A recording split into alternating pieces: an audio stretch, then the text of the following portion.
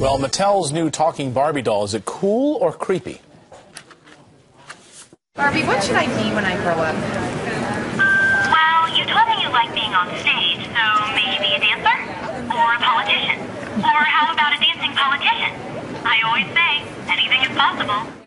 It's pretty impressive, but our next guest says the doll could be eavesdropping on your children. Joining us now, Associate Director for the Campaign for a Commercial-Free Childhood, Josh Golan. Josh, thanks for being with us. So Thanks for having me. When it hits the market this fall, it's going to cost $74.99, and it will be web-enabled. And the problem is that it could be spying on our kids. Is that right? Well, when kids are talking to Hello Barbie, they're not only going to be talking to a doll, they're going to be talking to an international corporation whose only interest in the child is financial. So everything that child says is going to be recorded, sent over Wi-Fi, stored on the cloud, and then analyzed to figure out that child's likes and dislikes. And the potential is that sensitive information, a child's own words in their own voice, will be exploited for marketing purposes, and also that it could be compromised.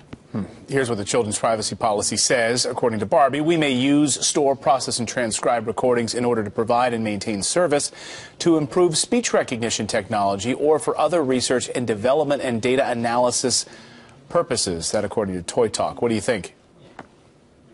I think that doesn't go nearly far enough. I mean, one concern that we have is what if a girl tells Barbie that she likes soccer or that she likes ballet? Is the doll then going to suggest or start talking back to her about her friends, ballet Barbie or soccer Barbie? There are all sorts of ways that Mattel could be using this information to push products on kids. But maybe some parents don't mind. You know, we've done stories that seem super creepy about hackers somehow getting a hold of baby monitors or the webcams on laptop computers or desktop computers even.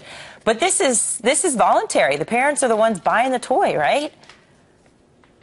Well, certainly the parents would be the ones buying the toy, and we hope that they won't buy the toy, and we hope that all of the negative publicity that Hello Barbie has gotten this week will help them make the decision not to buy the toy. But we have a unique opportunity. This product isn't out on the market right now. It's not coming out into the fall. Mattel could listen to the feedback that they've been getting this week. I mean, I've never seen an outcry about a doll like this. And Mattel could listen to this negative feedback, realize that they're putting out a product that is potentially very harmful to children, and they could do the right thing and not put this out. There's precedent for this. Several years ago, Hasbro was going to put out a doll that was based on the Pussycat Dolls, a real-life burlesque troupe. We did a campaign. People were outraged that Hasbro was going to do this, and Hasbro did the right thing. They decided not to release the doll. If Hasbro can do it, Mattel can do it too. It's actually a smart business decision. They're going to hurt their brand by putting out such a creepy doll. Josh Golan, great to see you this morning, Associate Director of the CCFC. We appreciate you joining us this morning. Thanks so much. Thank you.